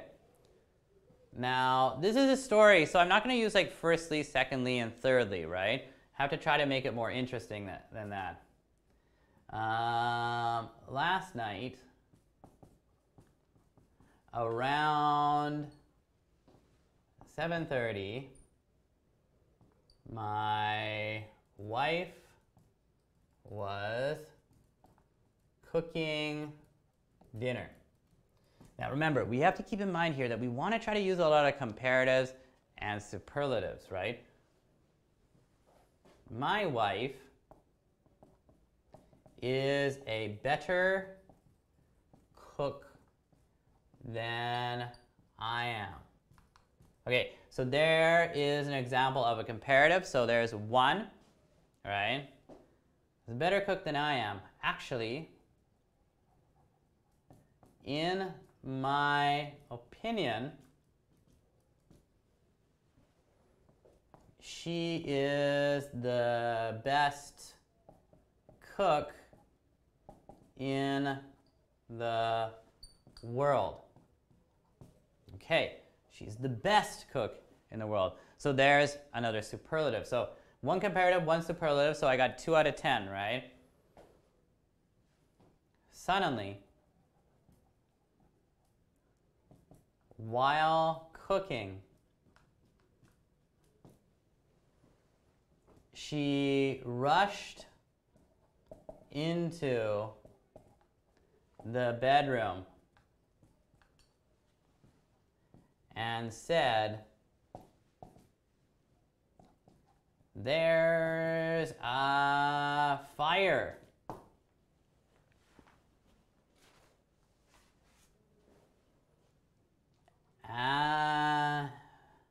So I should say here, of course,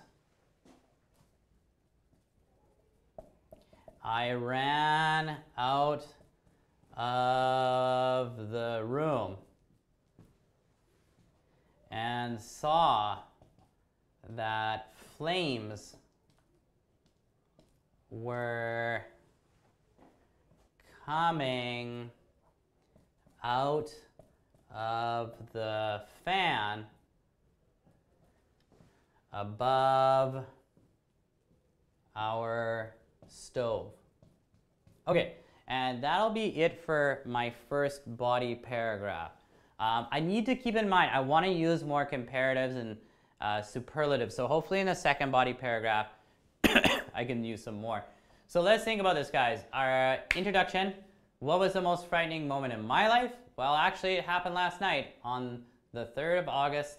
Let me tell you what happened. So body paragraph 1, talking about the story, right? Last night around 7:30, my wife was cooking dinner. My wife is a better cook than I am. Comparative. Actually, in my opinion, she is the best cook in the world. Superlative. Suddenly, while cooking, she rushed into the bedroom and said, "There's a fire."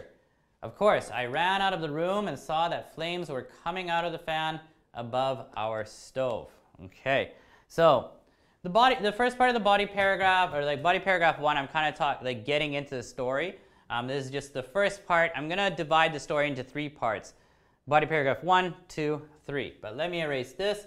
Now, I need to keep in mind, like I said before, I need to try to use more comparatives and superlatives. So let's see what we can do in body paragraph 2.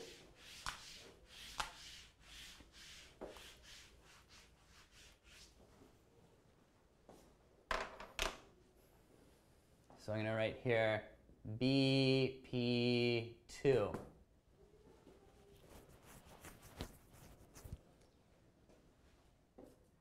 My wife and I started to panic,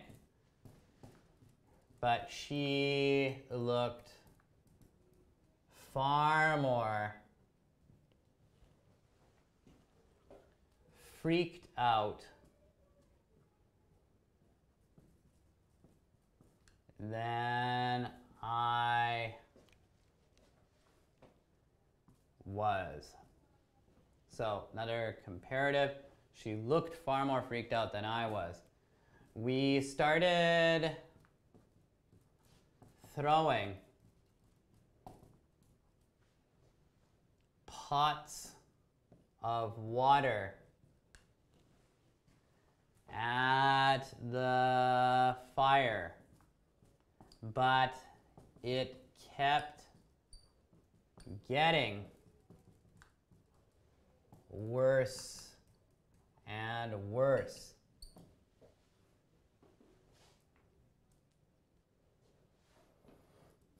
It was bigger than just, okay, another comparative, just a moment ago.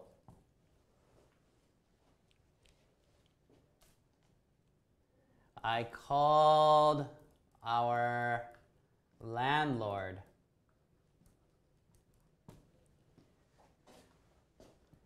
and they rushed down faster than Usain Bolt to our apartment.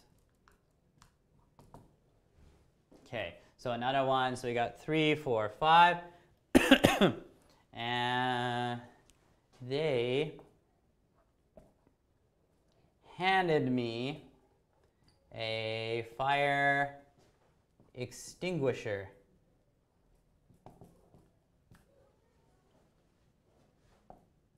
And although I was a bit clueless, so clueless means like you don't really know very much, or you don't really know what to do, right?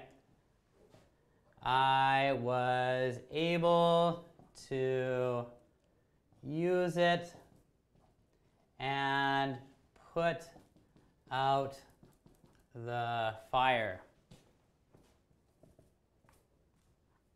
Of course, my wife and kids had already escaped.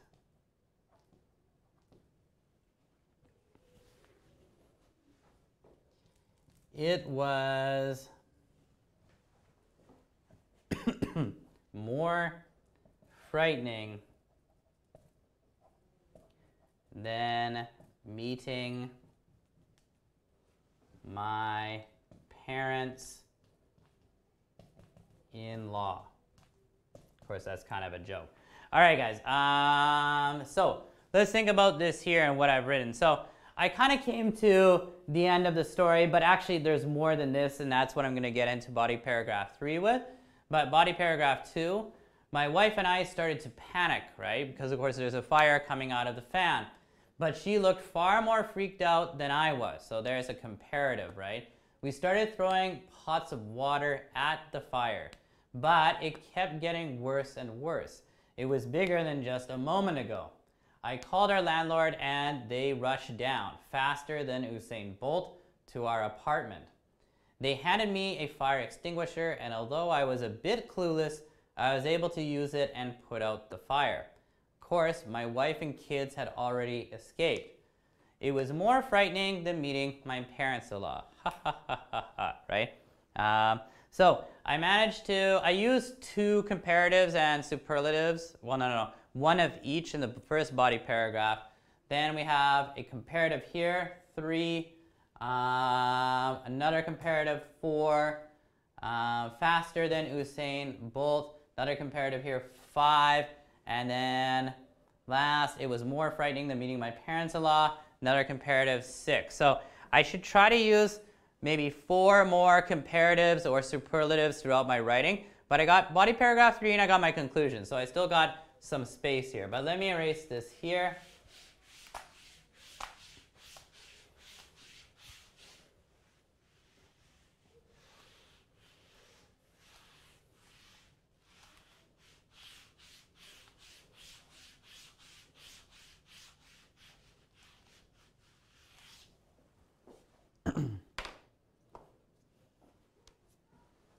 So body paragraph 3. Okay. The fire was out, but now there was a huge mess. Our apartment was dirtier than it had ever been. Now, when you use a fire extinguisher, the substance you're spraying is, well, it's called fire retardant. And of course, it includes a lot of chemicals, right? These chemicals turn into kind of this white, yellowish dust, and it goes everywhere. And that's what I didn't know. So you have to do a lot of cleaning anyhow. Than it ever been. This yellowish dust spread everywhere in the apartment.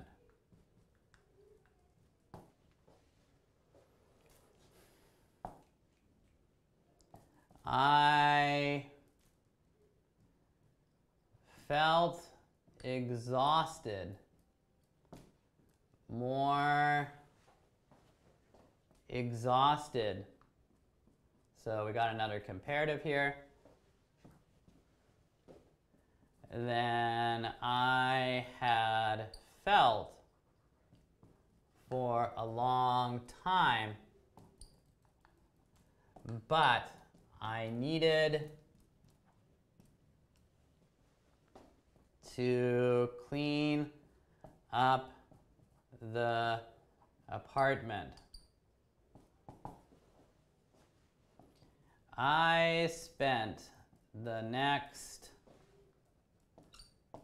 4 to 5 hours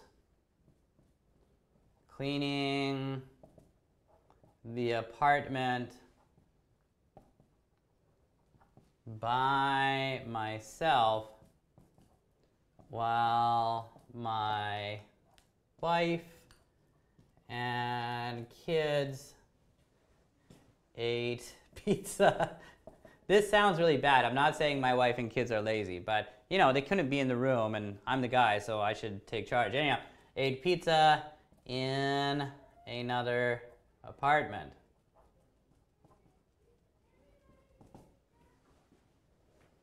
Okay, what can I say here?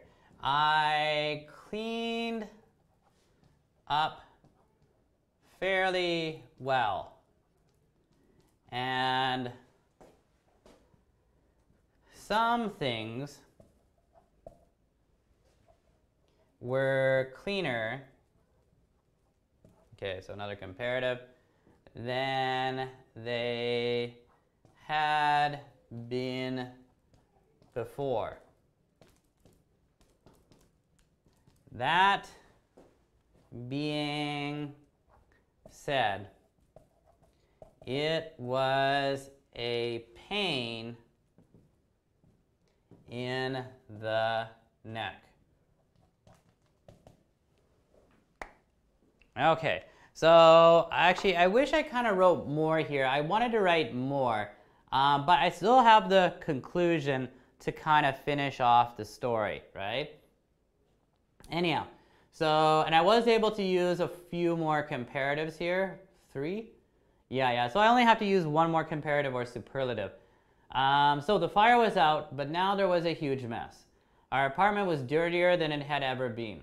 This yellowish dust spread everywhere in the apartment. I felt exhausted, more exhausted than I had felt for a long time, but I needed to clean up the apartment. I spent the next 4 to 5 hours cleaning the apartment by myself, while my wife and kids ate pizza in another apartment. I cleaned up fairly well, and some things were cleaner than they had been before. That being said, it was a pain in the neck. And that expression, pain in the neck, if you say something is a pain in the neck, he is a pain in the neck, she's a pain in the neck, it just means like something is like really annoying, right? And that's all it really means. But anyhow, so there's that. So as far as using comparatives and superlatives are, I only got 3 here, 1, 2, 3. But previously I'd gotten 6, so that's 9. I just need to use 1 more in the conclusion. So let me erase body paragraph 3. Our conclusion here will probably be a bit longer than it is for most of the other writing assignments you guys have to do, because this conclusion here, because it's a story, I'm actually going to be concluding the story here.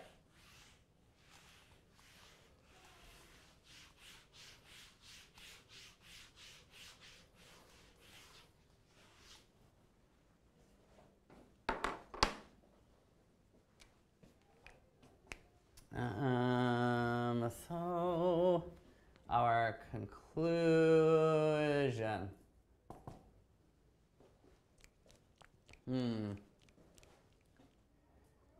Later, after I had finished cleaning,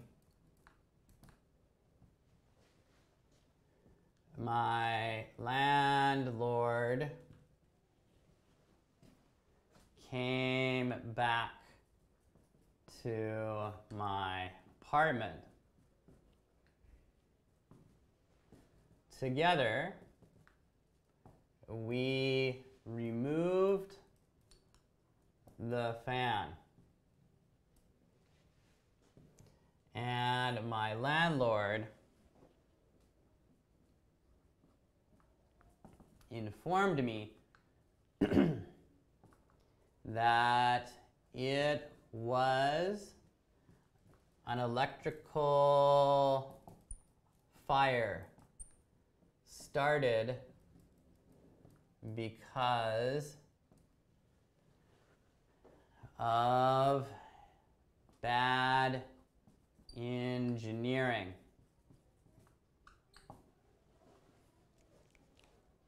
What else could I say here?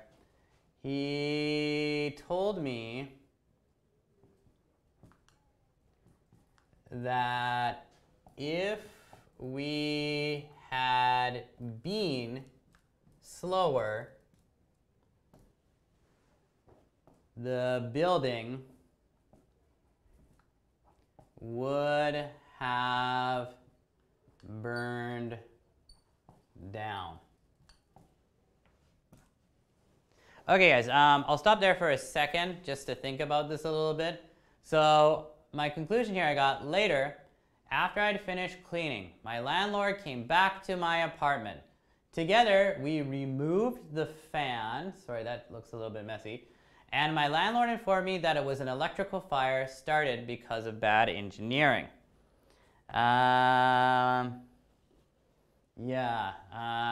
He told me that if we had been slower, so I have a comparative here, the building would have burned down. So that was an interesting point. Yeah, he said like if you guys had not acted sooner and started throwing water on it and then also later using the extinguisher, it would have burned down the whole building. Would have burned down. He also said we could sue the owner of our apartment unit. Anyhow, I'm not sure I will do that. But the fire was definitely one of the most frightening and scariest moments in my life. And there we go. So I just want to finish it. Now, honestly, guys, to be truthful, this is not the scariest moment in my life. It's just this one happened kind of recently, well, just last night. So it's kind of fresh in my memory, and that's why I was able to write about it here. But yeah, it's one of the most frightening and scariest moments in my life. Now, most frightening, I'd used this before, so I wouldn't really count this as another instance where I'm using a superlative, but I'm also using scariest, which is another adjective in the superlative form, so I would include that one. So yeah, I think I've used at least 10 comparative or superlative adjectives, right? And there we go. All right, guys, so this is just my example. Of course, your one is going to be completely different because maybe you're not going to talk about the most frightening moment in your life.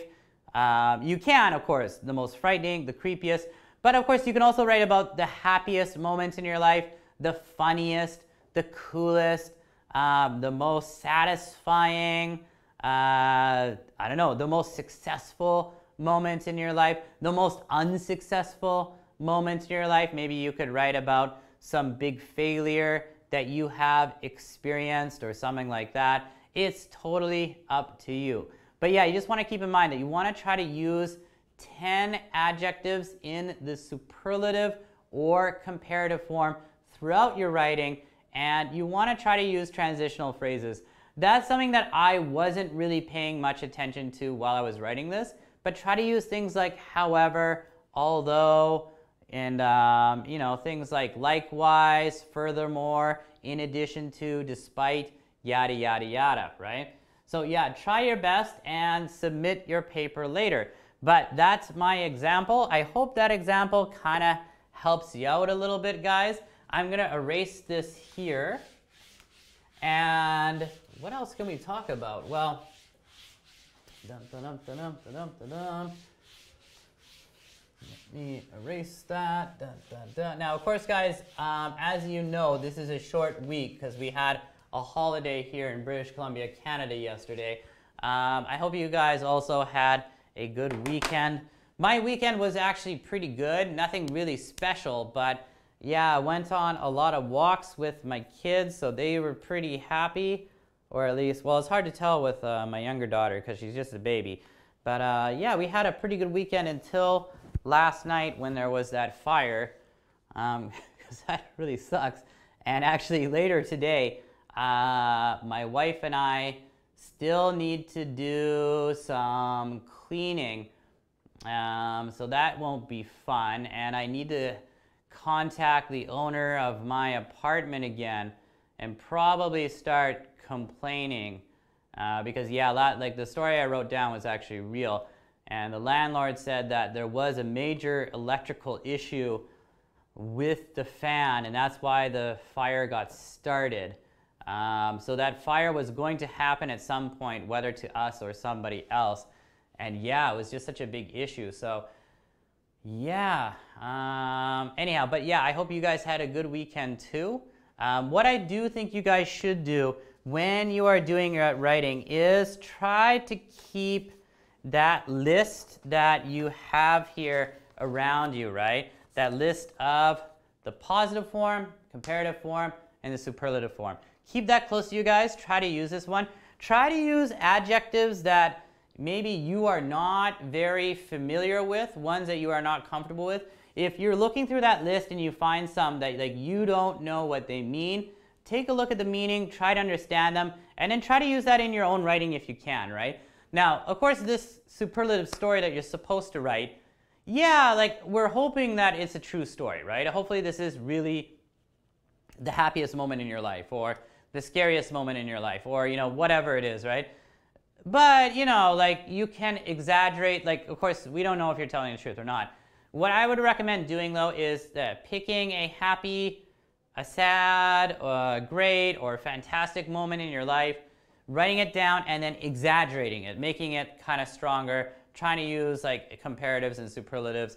And another good thing to do, though, would be, like, in addition to keeping the comparative and superlative adjective sheets with you guys, maybe try to also use some similes. That's another thing that I really should have tried to do when I was writing my stuff on the board. I wasn't thinking about it at the time, but if you can try to use at least 1 or 2 similes while you're writing, it will make your writing look a lot better. So yeah, try your best with that. And yeah, we'll see how it goes. Hopefully your writing will look pretty good, and we'll have something fun to mark later this week, right? Now, again, another thing I need to tell you guys is because this is a short week, I think we will not be doing the listening that we usually do on Wednesdays. What we will be doing tomorrow is the stuff that we usually do on Tuesday, the stuff we usually do on Thursday, we will do on Thursday, and the stuff we do on Friday, we will usually do on Friday. So we're just going to be kind of removing the Wednesday listening class. Tomorrow, we will do some reading, and it should be a lot of fun, like it usually is.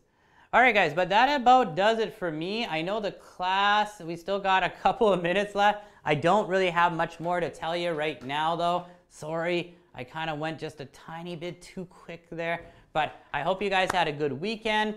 I hope this class, I know we started a little bit late, but I hope the class went well, and I will see you again tomorrow at 9 o'clock, not 10 o'clock, at 9. Okay, I will see you guys later.